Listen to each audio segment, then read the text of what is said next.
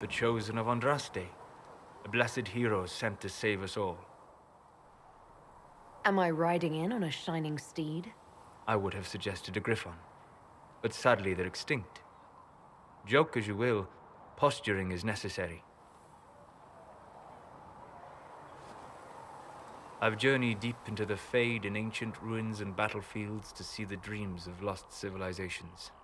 I've watched as hosts of spirits clash to reenact the bloody past in ancient wars both famous and forgotten. Every great war has its heroes. I'm just curious what kind you'll be. What do you mean, ruins and battlefields? Any building strong enough to withstand the rigors of time has a history. Every battlefield is steeped in death.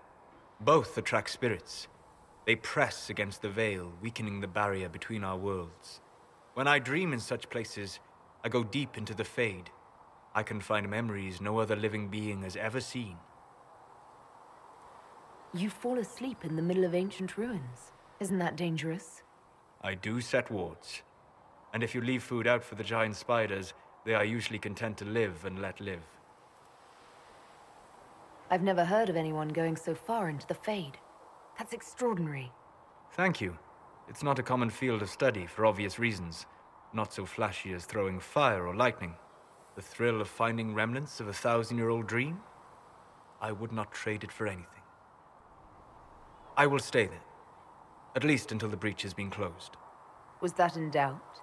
I am an apostate mage surrounded by chantry forces, and unlike you, I do not have a divine mark protecting me.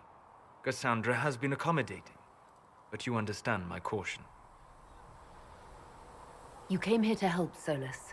I won't let them use that against you. How would you stop them? However I had to. Thank you.